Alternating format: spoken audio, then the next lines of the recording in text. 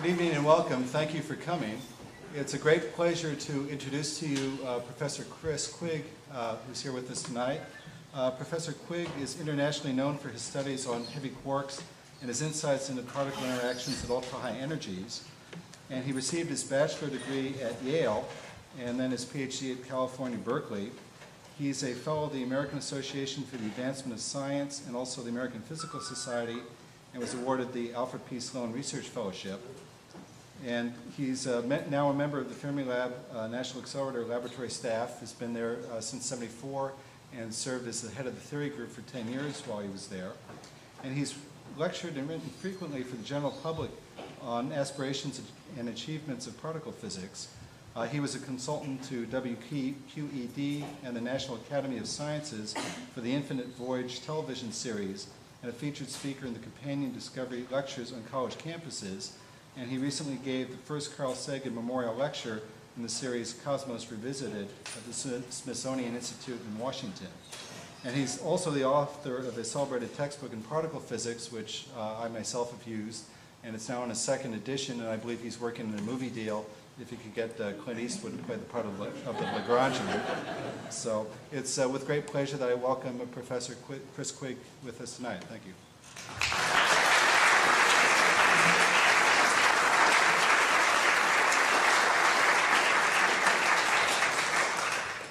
Thank you very much, Fred. It's a great pleasure for me to be back in Dallas again and among friends.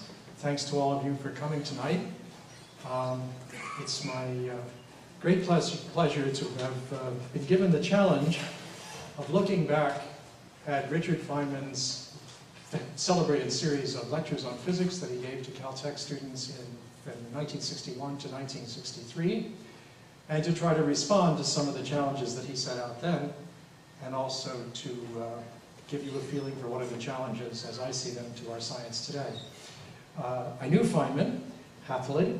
I have to say that he was my teacher long before I met him, because I'd seen the videos of his famous messenger lecture series at Cornell University. I think they're still replayed for students. Now the grainy films have been transferred to DVDs, and so it's high technology, but I think the films are still pretty bad looking. Here's an image from one of those films of the man himself. So you can see he had the pose of a juggler and things like that.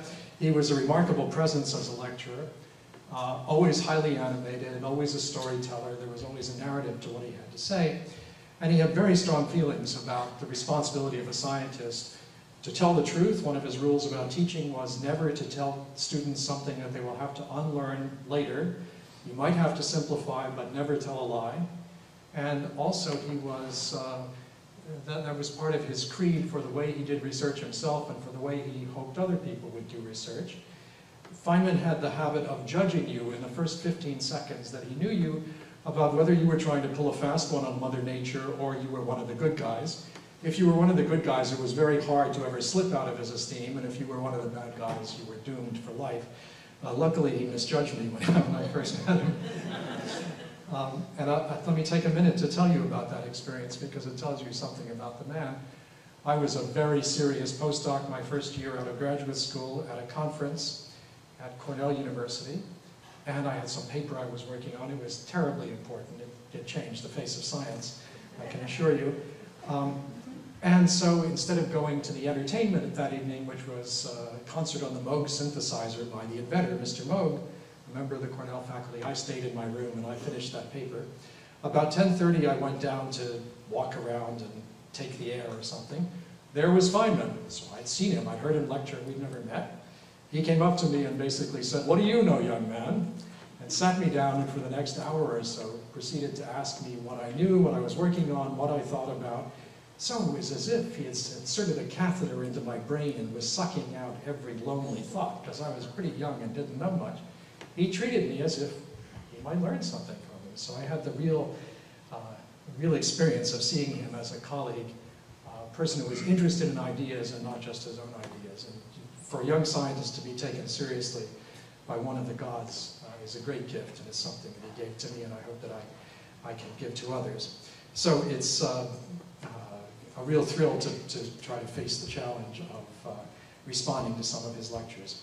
The first 3 lectures in that 2-year sequence that he gave at Caltech were devoted to an assessment of the state of science. And in that, he gave very clearly his view of what science is about and how the students should think about it. Let me introduce his view by contrasting it with something that you see if you look back at the 1898 to 1899 University of Chicago catalog. You know, before the list of courses, there's always a preference written often by the chair of the department. I'm sure you have such a thing here at SMU, to introduce the subject and to fire up the students. So in that era at the University of Chicago, this is how it read. And you have to take a deep breath because those Victorians believed in long sentences. While it is never safe to affirm that the future of the physical sciences has no marvels in store, even more astonishing than those of the past, it seems probable that most of the grand underlying principles have been firmly established and that further advances are to be sought chiefly in the rigorous application of these principles to all the phenomena which come under our notice. Deep breath. An eminent physicist has remarked that the future truths of physical science are to be looked for in the 6th place of the decimals. Well, as the ink was drying on those noble Victorian sentiments, Röntgen discovered X-rays and published the famous picture of his wife's hand that was seen in newspapers around the world. Henri Becquerel in France discovered radioactivity by seeing the action of uranium salts fogging photographic plates. This was followed up by Marie and Pierre Curie and their discovery of radium and elaboration of the ideas of radioactivity. J.J. Thomson in England discovered the electron, the first elementary particle, by tearing atoms apart. And Max Planck, contemplating the black-body spectrum, the spectrum of light that's put out by warm objects, discovered that the laws of science required revision not in the 6th place of the decimals, but actually in the 1st place of the decimals. So I have to say, when I give lectures about the future, I have a temptation to make a statement like my colleagues did 100 years ago at the University of Chicago, in hopes that the gods will punish me in the same way that they punished them, by having a reign of discoveries. Well, Feynman's approach was very different. He was a man who had helped to shape modern physics, but he didn't start out by saying how much we knew. In his first lecture, he begins by telling the students, this isn't going to be easy, we're in it together, but we're in it for the long term. And part of the reason it's not going to be easy is that we don't yet know all the basic laws. There is an expanding frontier of our ignorance. One of the themes for Feynman was the importance of doubt or ignorance, both in everyday life, in human affairs, but especially in science, that unless you acknowledge what you don't know, there's no way of making progress. If you pretend that you have all the answers, why go on? So this was his introduction to the Caltech students. You can imagine that they're a fairly self-confident bunch of kids, and to be told by one of the gods of modern physics that you don't know it all, and by the way, I don't know it all, I think was a good medicine for them. So I'm going to devote the first part of the talk to talking about one of the themes that was important to Feynman, that he communicated in those early lectures, and what's happened to it since then. Feynman tried to imagine what information we might want to convey to our successor civilization. Remember, this is a time in which the world was a pretty risky place, or seemed so. It was just a year before the Cuban Missile Crisis, so tensions were high between East and West. We talked about mutual annihilation and so on, and so this was on his mind.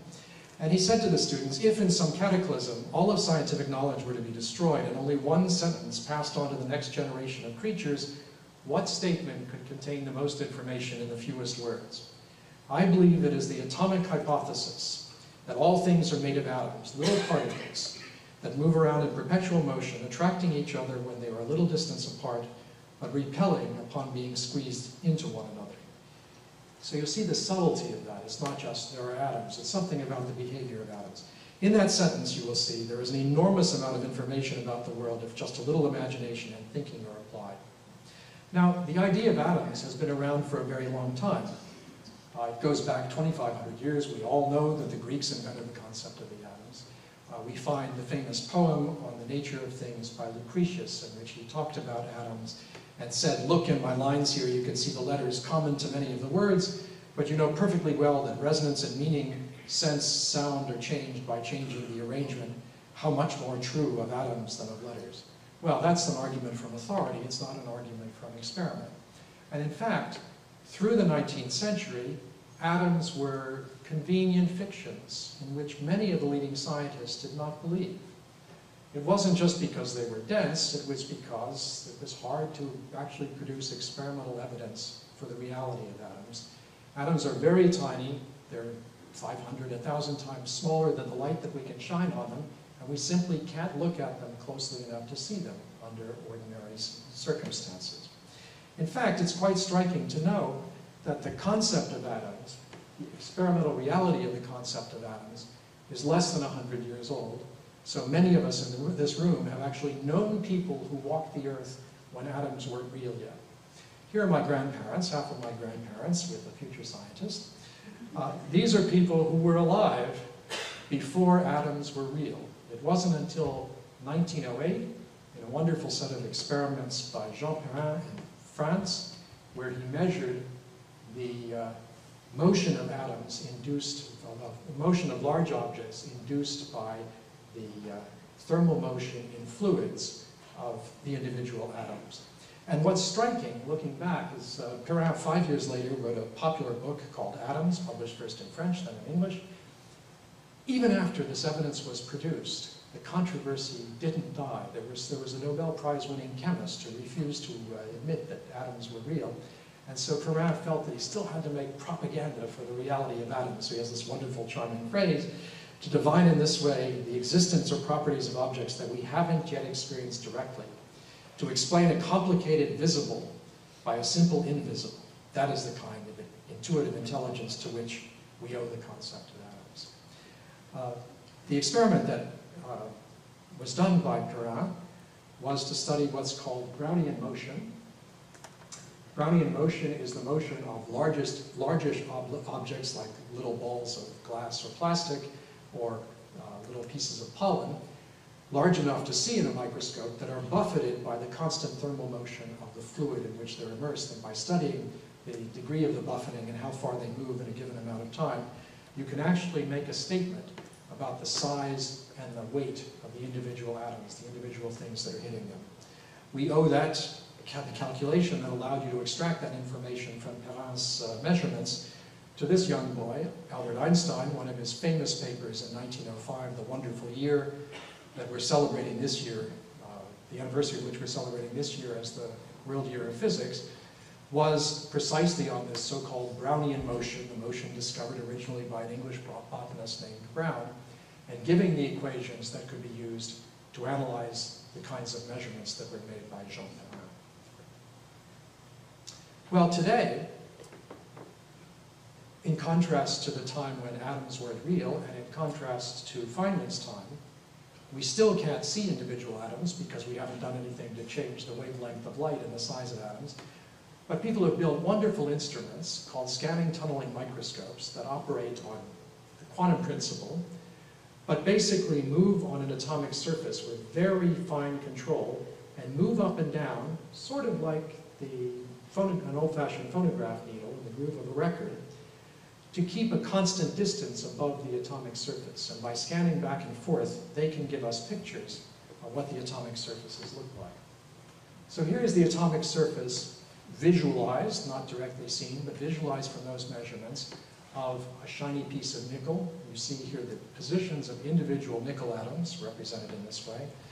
There's a lovely picture of silicon. This is the surface of silicon, that marvelous substance that's used to make so many semiconductor and electronic devices. And so you see the regular pattern, this hexagonal pattern.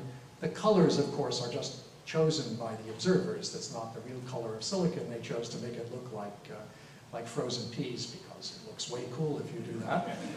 And you'll notice that for the most part, it's perfect hexagons, but here and there, like in this place, there's a little defect in the crystal structure, and you can even see that.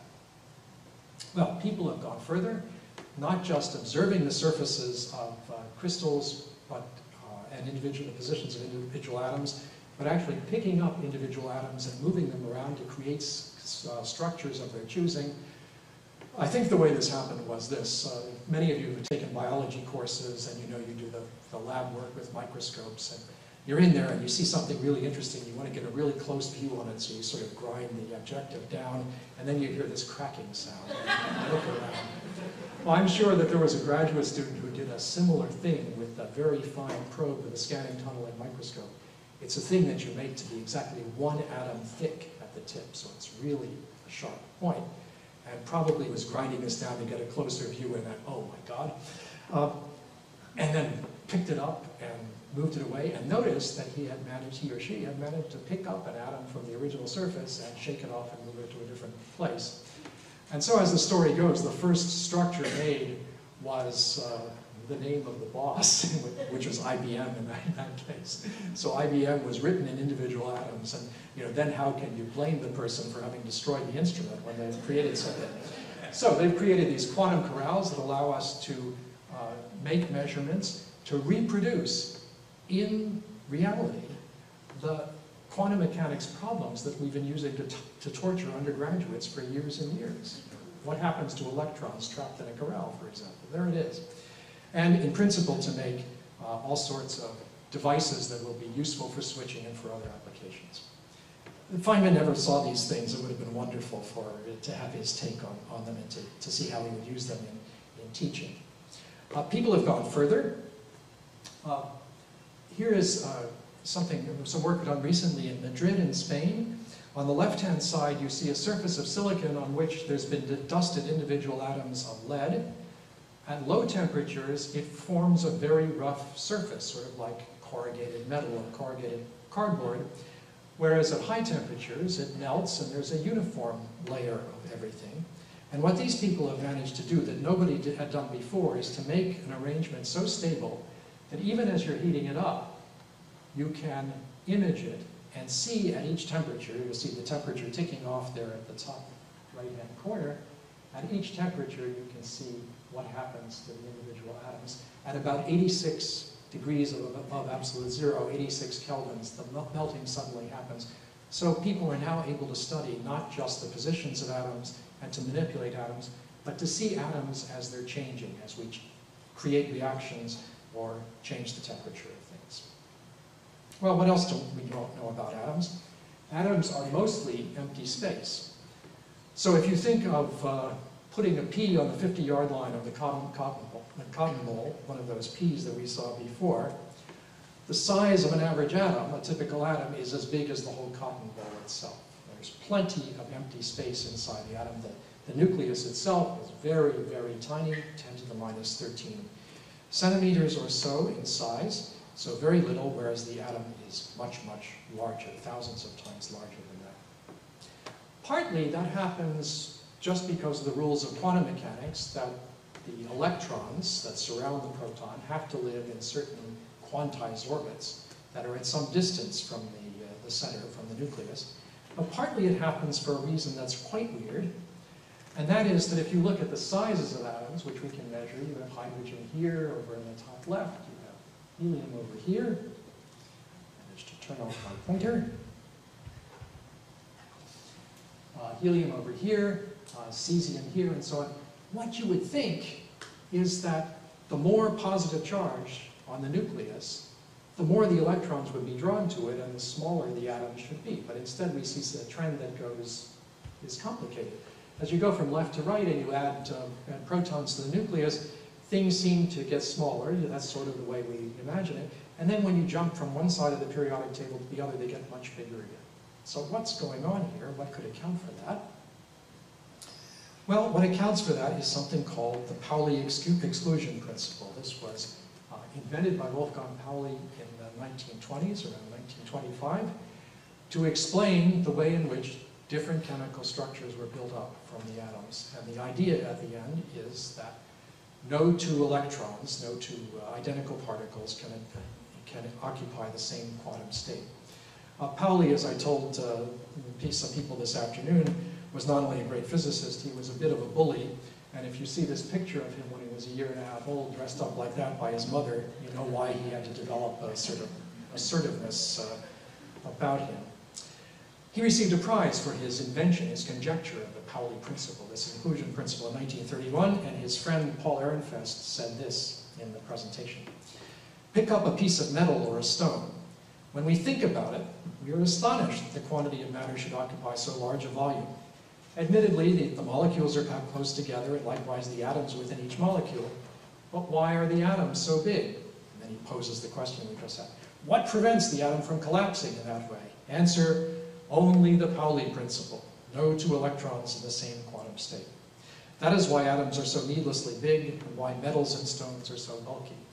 You must admit, Herr Pauli, that if you would only partially repeal your prohibition, you could relieve some of the practical worries of everyday life. For instance, the traffic problems on our streets.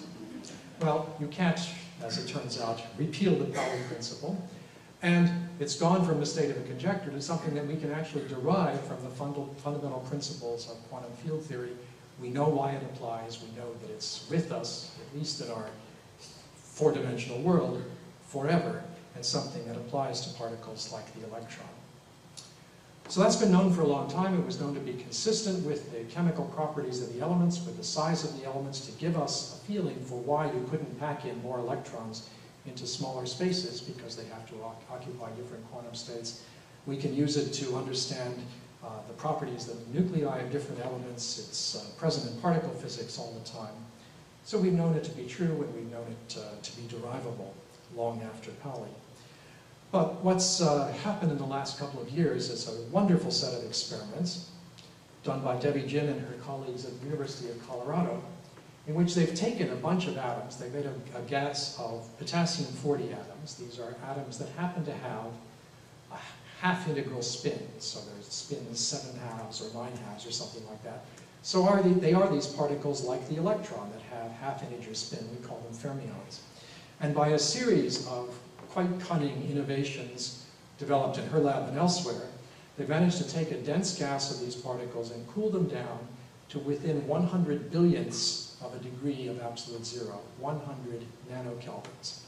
And when that happens, they inspect the distribution of these particles and can show that they have, on average, a higher energy. That is to say, they repelled each other. They have a higher energy than they would have had it not been for the Pauli principle. So we've known this in the past about individual atoms and individual electrons. What's new in the work of the people in Colorado is to show quantitatively how it happens for great assemblies of atoms. And we'll see whether something of practical use can be made of this also. Again, it's an illustration of the fact that no two fermions can live in the same quantum state. Great stuff. Well, what about the other particles, the ones that have integer spin, 0 or 1 or 2 or things like that? They're not supposed to obey the Pauli principle. They're not supposed to be excluded. And in fact, as was known by Einstein and Bose and others, it's likely that you can pack arbitrary number of those particles close together in the same quantum state. And that's been done a couple of years ago by a number of groups around the country. The first included Carl Wyman and Eric Cornell, also at the University of Colorado, and the Joint Institute for Laboratory Astrophysics. They chose another atom, one with an integer spin, rubidium-87.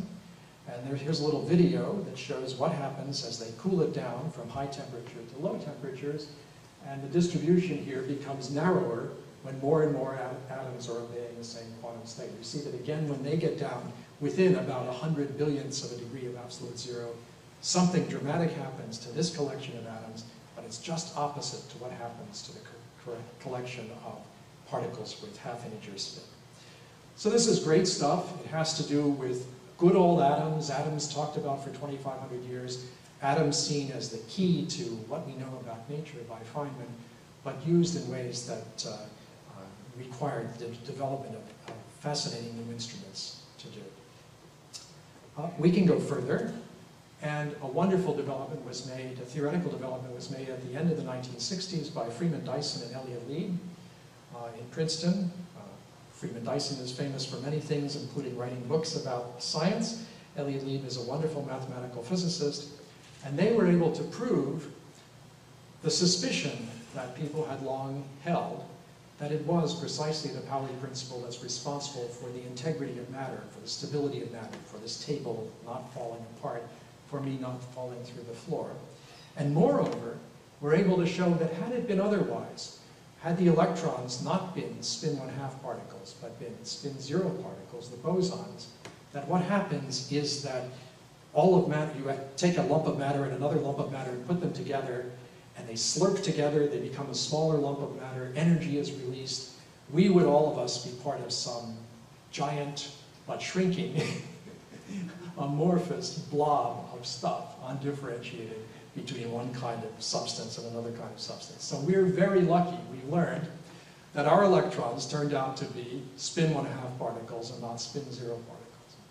So it's not entirely a moot question, because some of the theories that we've made conjectures about in the interval since Feynman gave his lectures are theories called supersymmetric theories, in which the electron has a partner that is identical to it in all ways, except has 0 spin instead of spin 1/2. If we'd had the bad luck to inhabit a universe in which the electron turned out to be the heavier partner rather than the lighter partner, we would be part of this amorphous, undifferentiated blob of stuff. Okay, so much for atoms, Feynman's central concept to which he introduced the students. And I now want to move on to some of the questions that he left as open, what I think about them today, what's happened in the interim, and what may be the questions for us in the future. He gave a review of modern physics, and in particular of the physics of elementary particles, as it was then known, and he summarized it in this way. This then is the horrible condition of our physics today. So, it's just terrific to tell kids in their first lectures that the state of the subject is bad and we need their help, instead of saying, we know everything and we know you're not going to get it. That was we were partners, so you were a partner with him, whatever you were doing. To summarize it, I would say this: outside the nucleus, we seem to know all. Inside it, quantum mechanics is valid. The principles of quantum mechanics have not been found to fail. The stage on which we put all our knowledge, we would say, is relativistic space-time. We do not know how the universe got started, and we have never made experiments to check our ideas of space and time accurately below some tiny distance. So we only know that our rules work above that distance. We should also add that the rules of the game are the quantum mechanical principles, and that those principles apply, so far as we can tell, to the new particles of elementary particle physics, as well as the old of atomic physics. The origin of the forces in nuclei leads us to new particles, but unfortunately they appear in great profusion and we lack a complete understanding of their interrelationship, although we already know that there are some surprising relationships among them. We seem gradually to be groping toward an understanding of the world of subatomic particles, but we do not really know how far we have yet to go in this task. So emphasizing the open-endedness of scientific exploration and the primitive state of our understanding in 1961 of these subjects. So now I'm going to take up a number of threads from that summary and look at what's happened to us. First, we've never made experiments to check our ideas of space and time accurately below some tiny distance.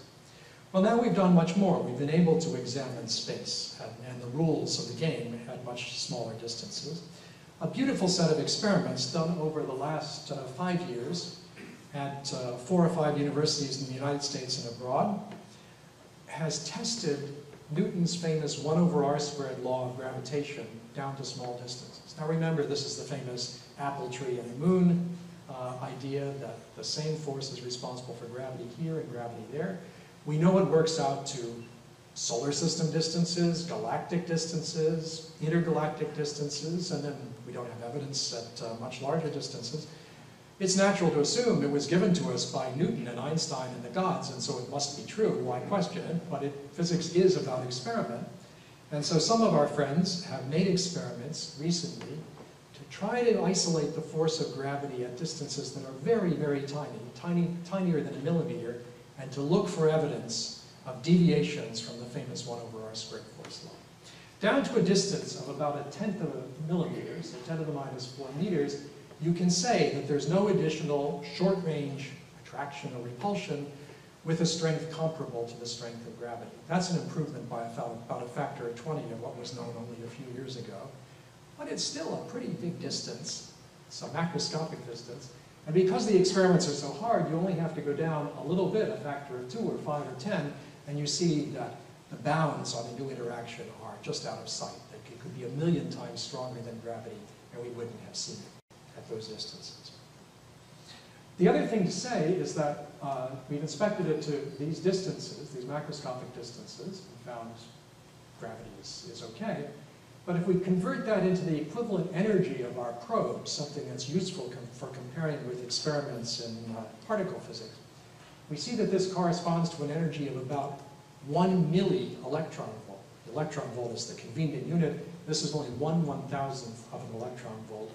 Our experiments at Fermilab and elsewhere are at 1 trillion electron volts. So we've subjected the theories of the other interactions to much more probing tests than we have to gravity, even though gravity's been around forever. So that's one way in which we, in experiments, have tried to probe to short distance. Here's another way. This is my laboratory, the Fermi National Accelerator Laboratory in Batavia, Illinois. You might see it if you fly out of Chicago. One of our graduate students thinks that we should do a prairie burn in the shape of Leonardo's man, because we're Renaissance people at Fermilab. That hasn't happened yet, but I'm in favor of it. What you see here is a cooling pond, a canal, which is inside the ring. The ring is exactly 2 pi kilometers around, so it has a radius of 1 kilometer. And that's the ring in which we have our large superconducting accelerator that brings protons and antiprotons into collision at high energies. One experiment is here, another experiment is there, and my office is right there. Fermilab constitutes, this accelerator plus its detectors constitute the world's most powerful microscope. It's a gigantic instrument to look at very small things. And the physicists who work there, we might think of not as nanophysicists operating on the scale of 1 billion times smaller than human experience, where atomic physicists play, but 1 billion times smaller than that. So for a title, we can think of them as nanophysicists. The instrument is called the Tevatron Collider. The Tevatron is the name of the accelerator. And its detectors, it brings protons together with antiprotons. They're antiparticles at 1 trillion electron volts. They're going very fast. The speed of light is about 1 billion kilometers per hour. And our protons and antiprotons are slower than the speed of light by only 495 kilometers per hour. So, an airplane, as it's preparing to land, is going faster than that distance. That also means that they're really whipping around the ring, and they pass my window about 45,000 times a second.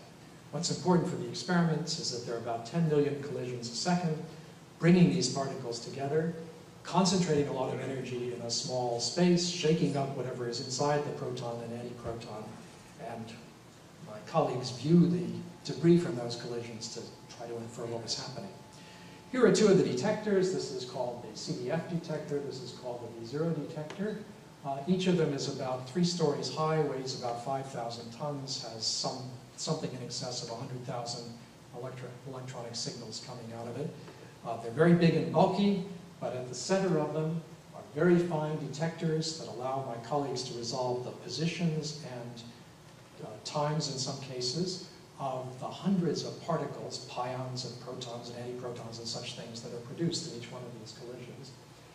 Here's a wire chamber called the central tracking chamber of CDF. And here, even further in, is a silicon microvertex detector, which is the finest kind of electronics we can make today to get very high resolution on position measurements and to identify all the particles that were coming out and to track them. You can also see that we're doing secret research at Fermilab on artificial life forms. So these people are running day and night, year after year, and the CDF experiment has won the lottery in the sense that they have recorded the most violent collision ever witnessed by human beings. It's a collision in which the proton and antiproton come together, carrying 1 TeV each, and then stuff comes out. It's a burst of spray of particles in 2 directions, very collimated sprays that we call jets. And those are carrying out about 2/3 of the energy that came into the collision at right angles to the collision. So it's as if 2 billiard balls hit each other and went bouncing off at a very large angle. It's undoubtedly the collision of a quark from the proton and an antiquark from the antiproton, and it is the single most violent event humans have ever witnessed, therefore the closest look we human beings have ever had at anything. And it's, together with the statistical set of other observations of this kind at Fermilab and elsewhere, are what allow us to conclude that the basic constituents that live inside Feynman's elementary particles, like the proton, the quarks, have no size that we can resolve down to a distance of about 10 to the minus 18 meters. Higher resolution, we might discover that there's something inside, but down to that point, we don't see any gears and wheels, no fluffiness, they're just like geometrical points. So that's one aspect of our basic ideas right now. A second has to do with what happens when you put a lot of energy in a small space. You can make different kinds of matter, not just lots of pions, sprays of things coming out, but also things that nobody had ever seen before. And my colleagues at Fermilab about 10 years ago have made for the first time and observed the top quark. Here's an event in which a top quark and an anti-top quark are produced. This is in the D0 detector. So some of the perpetrators are in the audience. And what you see here is muon going off in this direction, a couple of jets of particles going off in this direction, missing energy going off in this direction. So you balance all the energy that's coming out sideways in the detector, and there's something missing over here. That's attributed to a particle called the neutrino rather than to a defect in the detector. You start putting the pieces together and you see that it's the decay products of a top quark and an anti-top quark. So those, and it's a remarkable thing because it weighs as much as an atom of gold or osmium or something like that. So it's got the same mass as things that we know from everyday chemical experience, can be taken apart into a bunch of protons, a bunch of neutrons, and a bunch of electrons. But this thing, as far as we can tell, has no internal structure, can't be disassembled, is just a thing, a basic constituent, at least for our generation of physicists until we get much more resolution. So wonderful changes that you can make by doing these things. So Feynman's second topic was that we seem gradually to be groping toward an understanding of the world of subatomic particles. So I entered particle physics in the late 1960s as a graduate student, and I sometimes marvel at how, given the boring state of the field at that time and how confused the field was at that time, I had the wisdom to join this field that was suddenly going to blossom in the way it did. But things took off in a remarkable way. So let's say a little bit about those things. The first remarkable development was to, and this was the last great movement that Feynman participated in the late 60s, was to discover that the proton and the neutron, and therefore you and I, have constituents of their own that are tiny, hard, electrically charged. These are the things that we call quarks. So the proton is made, roughly speaking, of 3 quarks, 2 up quarks and a down quark. Other things are made of different combinations.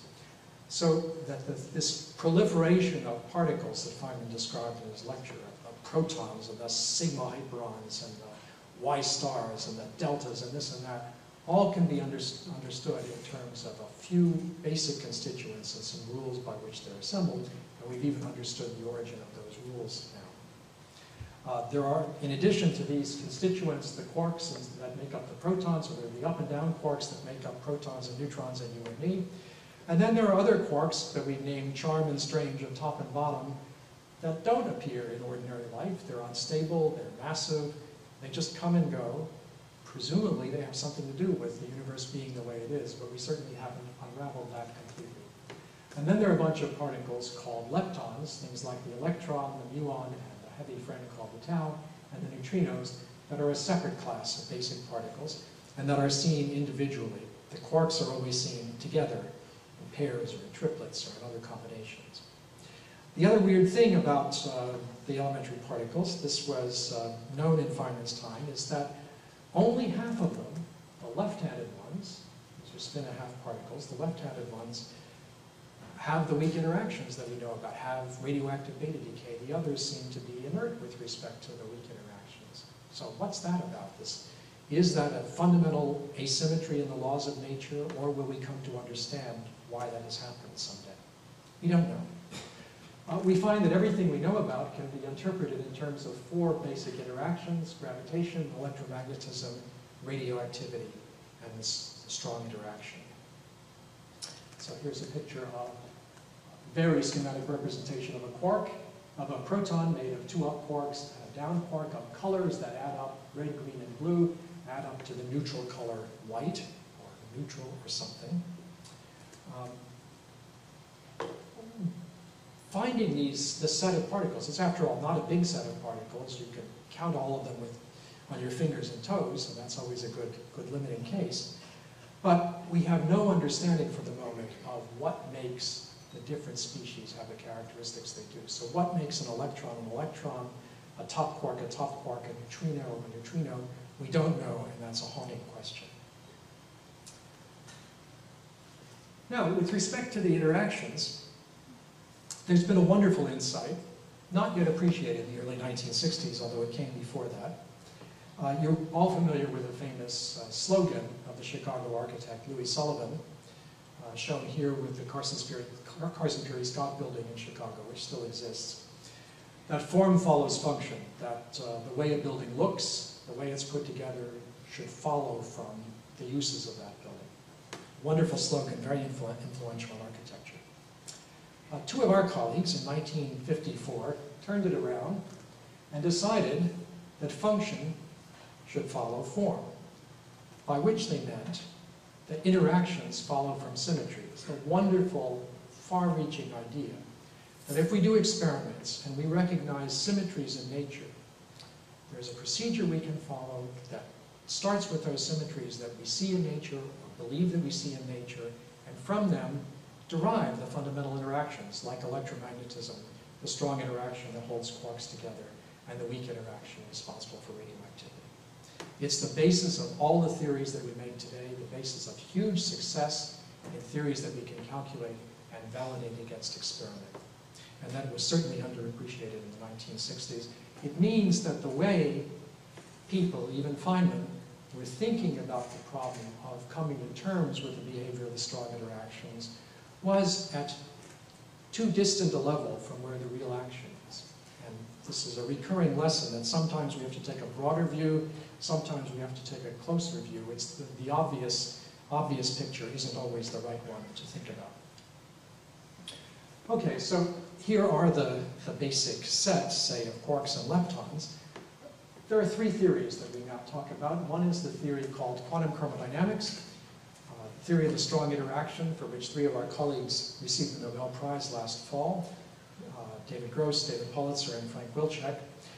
They postulated, they noticed that if you made a theory based on asymmetry, indistinguishability among red, green, and blue quarks, the ones that have these labels that denote that they suffer the strong interactions, that you could make a theory that described, successfully helped us interpret why we could think of quarks as acting as if they were free within protons, but if you try to remove them from the proton, they can't be removed, and so on. And has helped us, here's a simulation of what's going on inside a proton as fields of gluons, the particles that hold the quarks together, are going this way and that way. And the big insight we have from this theory is that the mass of the proton is made not of the masses of the individual quarks that you add up, because it turns out that the up and down quark weigh next to nothing, but it's made up of the energy stored in confining those three quarks in a small space. So for the first time, when I was a student, when Feynman was giving his lectures before, the mass of the proton was something that you looked up in a book, and if you went to your professor and said, where does that come from, how could we change it, they would have sent you off to the philosophy department. So in the way that happens frequently in science, questions that seem out of our reach, that we don't know how to pose, that seem metaphysical questions, do come within our reach. We can see first that they're scientific questions, and then we can answer them and give scientific answers to them. So we can actually calculate from basically nothing now the mass of the proton and the mass of the other particles that Feynman was worried about. This is an interesting case because it's one in which our ability to calculate the mass of the proton came almost before we had realized that it had become a scientific question. Things moved that rapidly. So this is a theory that's stupendously successful and gives us insight into the structure of matter at a very basic level. We've also made a theory together, the weak and electromagnetic interactions, that is based in part on the family symmetry that you see depicted here between up and down quark, neutrino and electron, and so on. of course, we can distinguish a neutrino from an electron, because a neutrino has no charge and the electron does have a charge. But it turns out to be profitable to make a theory that treats them as members of a pair that can be transformed one into the other by the weak interaction.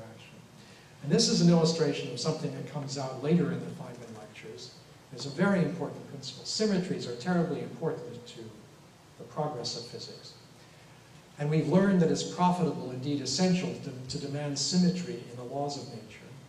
But that doesn't mean that there will be a symmetry reflected in the consequences of those laws. Look around the room, we're all held together by electromagnetism. Electromagnetism doesn't care which direction you look at it. It's the same left and right, up and down, forward and back. And so according to the laws of electromagnetism, there's a spherical rotational symmetry about the basic laws, but there are only 2 or 3 perfectly spherical people in this room. It's not commonplace that that happens. So it's quite common in nature that the expression of the laws doesn't reveal the full symmetry. And one of the tricks that we have to learn to deal with is to look at nature in such a way that we can see behind the surface reality and imagine what symmetries might really be there, make our calculations, try to understand what it is that's hiding the symmetries from us. There may also be a symmetry between quarks and leptons. That too would have to be a hidden symmetry because some have strong interactions and some don't. And we've made up theories of that. So this is my rendering of a perfect world. My children are accustomed to seeing me walk around in a fog, but I claim it's part of what I do. Because part of the job of a theoretical physicist is to try to understand what the world would be like if these symmetries were actually realized, if there were a state of perfection, if they hadn't been hidden from us. And one profitable thing that we try to do is to imagine a world in which all the particles are massless, they're all moving at the speed of light, all the forces are interchangeable, quarks aren't confined, all the particles are free, all particles are brothers, all of that stuff. And it turns out it's a very easy world to think about. It's also a perfectly boring world because everything's moving at the speed of light, nothing sticks together, you can't have any complex structures, and so it's much less rich than the world that we inhabit. But it's very interesting to think about that world, the perfection of that world, and how such a story might actually relate to our everyday world. I like to think of this as the world of the French Revolution because of the liberty, fraternity, and equality that's part of it. Our current quest in particle physics has a very practical, or at least applied, everyday goal, and that is to understand the everyday world. This too is something that was very important to Feynman. You can hear it in some of his lectures. When in that first lecture he says to the students, consider someone standing on the beach and looking around and contemplating nature. Is the sand other than the rocks? That is the sand perhaps nothing but a great number of tiny stones? Is the moon a great rock? If we understood rocks, would we also understand the sand in the moon? Is the wind a sloshing of the air, analogous to the sloshing motion of the water in the sea? What common features do different movements have? What is common to different kinds of sound? How many colors are there? And so on. In this way, we try gradually to analyze all things, to put together things which at first sight look different, with the hope that we may be able to reduce the number of different things and thereby understand them better. So we're off doing these things that are remote from common experience, smashing protons and antiprotons together, making top quarks, seeing jets of stuff come out. All of us, I think, got into physics because we have a curiosity about the everyday world, and we hope that by doing these experiments and theories far from everyday experience, we can better understand the everyday world. So we're on the verge in the next 5 to 10 years of giving answers to these questions. Why are there atoms? Why is there chemistry? Why are there stable structures? And even, in the limit, what makes life possible? I think this is terribly exciting. It's one of the grand adventures of the human spirit, and it's something that we're going to be able to do through our experience in the next few years. To understand why this is what we're doing, let's imagine what the world would be like if that electroweak symmetry between up and down quarks and neutrinos and electrons weren't hidden from us, if the world just showed that. Well, It turns out that you can analyze this because we have the theories that allow us to do so, and you find that first thing is that all the particles would be massless, they all go zipping around at the speed of light all the time. Quantum chromodynamics, this theory of the strong interactions, doesn't care about that. It still binds the up and down quarks into protons, and in fact binds all the other quarks into structures like the proton. Since most of the proton mass in our world comes not from the masses of the quarks, but from the binding energy, it doesn't change very much. It turns out that the strong interaction itself also does a little trick on the electroweak symmetry, so that we're left with electromagnetism, conveniently. Because we have electromagnetism and the proton has a charge but the neutron doesn't, in that world the proton is heavier than the neutron. In our world the neutron is heavier than the proton because of some quirk in the masses of the down and up quarks. So the proton will actually decay by radioactive decay into the neutron. The lightest nucleus won't be hydrogen, won't be the proton, it will be a neutron. A neutron has no electric charge, it's not a terrific nucleus for an atom. There are probably, made in the equivalent of the Big Bang in that universe, light elements like helium, so you can have a charged nucleus. But the electron has no mass, and so the radius of the helium atom will be effectively infinite. So this is, everything's a free electron. There are no small structures. The size of atoms makes no sense. You can't have chemistry, all of that. It's an interesting world. It's actually quite subtle to work out what it would be like. But it's not our world. It's fantastically different from our world. And as we understand in our experiments over the next years, the origin of electroweak symmetry breaking, why that symmetry isn't shown to us directly in our everyday world, we're going to understand in a very fundamental way why we have atoms in chemistry and stable structures and so on. Will that be an insight that we can apply technologically? Probably not, at least not for a long time.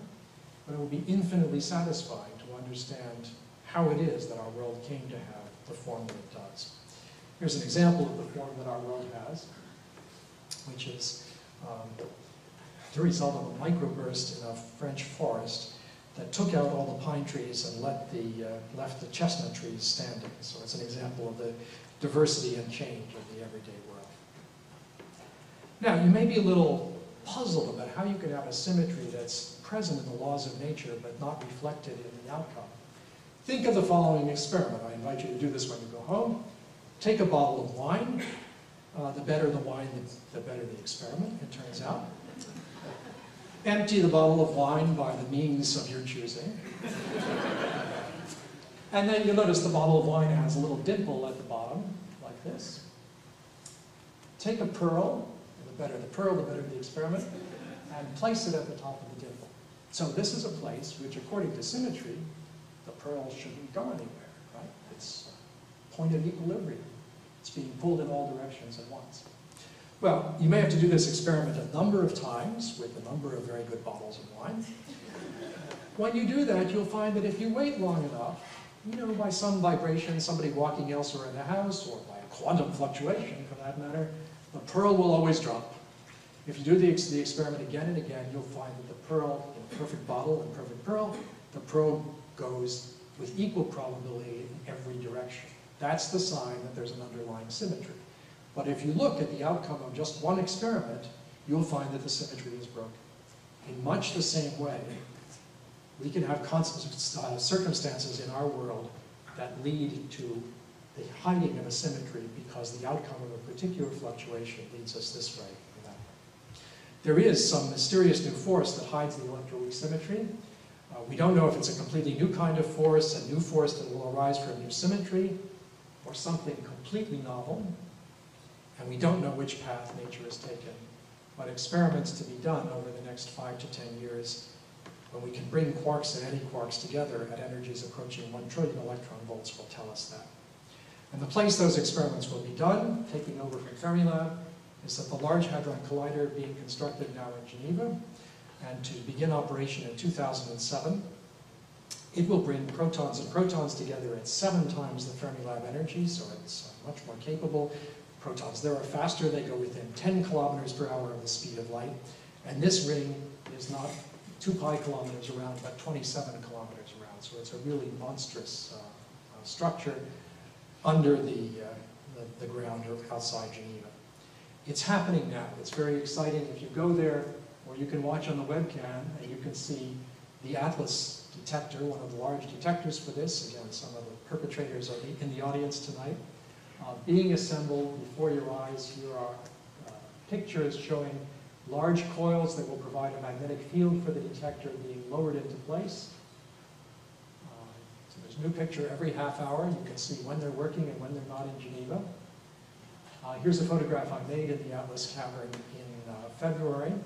You can see it's really coming together, and in the course of a couple of years, it will be the successor to the experiments now going on at Fermilab. And this set of experiments is going to teach us what's behind electroweak symmetry breaking, therefore why we have atoms, chemistry, and all the rest. Here's one of my colleagues, one of the young leaders of the Atlas experiment, Fabiola Gianotti, explaining to the president of Italy, Mr. Ciampi, the meaning of hidden symmetries. You can see that he's following it all with great interest. And this person is utterly fascinated. So this shows you that these are compelling notions for real people. I'm sure that all of you are on intimate terms with our president, and so I hope the next time he comes to town or to Crawford, one of you will give him the lecture that Fabiola is giving to President Ciampi over there. It would do him a world of good, and it would do our physics a world of good. And I bet he'd like it. I bet he'd like it. Okay, next issue has to do with the unity of quarks and leptons. I said here are these two different kinds of particles. What do they have in common? Well, what makes me think that they have something in common is that atoms are, to very good approximation, neutral. Atoms, so let's think of a hydrogen atom, one proton, one electron. If you measure the total charge on that atom in units of the proton charge, you get 0.0000, 21 zeros, and then experimental noise. This is the best measured zero in the universe. Beautiful experiments that have allowed people to conclude that the proton and electron charge are really well balanced. Now, maybe they're not quite balanced, but I'd bet against that. I'm going to take it as a data point that they really are equal. If the quarks that make up the proton and the electron, well, as a represented lepton, have nothing to do with each other, well then why did it come about that there's this exact balance between the proton charge and the electron charge?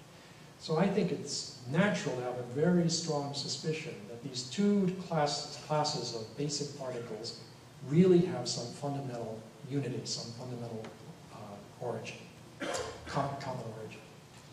So let's say they go together. Well, which quarks do we put with which leptons? We don't really know. I showed you a chart that had them in some order, but that was just the order in which we met them. That doesn't mean anything. One consequence of having extended families of quarks and leptons is that there will be transitions between quarks and leptons, and that can induce reactions that we've never yet witnessed directly, like the decay of protons. We know the protons don't decay very quickly because most bodies that began will be our here are still here. We haven't disintegrated. We haven't given ourselves cancer in the last 45 minutes by the radiation in our bodies. And so we know that the proton lifetime is very long. In fact, from those simple arguments, you can easily prove that the lifetime of the proton is many, many times longer than the age of the universe. So if we're going to do an experiment to look for a proton to decay, good luck if we look at a single proton and wait for it to decay. But what can we do? We can look at many protons and hope that one or a few of them will decay. So some colleagues in Japan have done just that. They've built a very large swimming pool. I think it's something like 40 meters across, 20 meters high, 20 or 30 meters high, lined with 11,000 photomultiplier tubes, and filled with very pure water, 50,000 tons of pure water. What you see over here is the graduate students going around in a life raft, polishing the faces of the phototubes as they were filling it with water. And so they installed this detector, and they've been waiting for a long time to see a proton decay and send out stuff that would make a blink and say, I'm a proton going out of existence.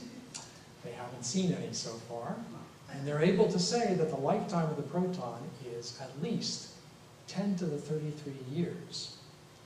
Whereas the lifetime of the universe is only a few times 10 to the 10th years. So protons may not be forever, but they last a really long time.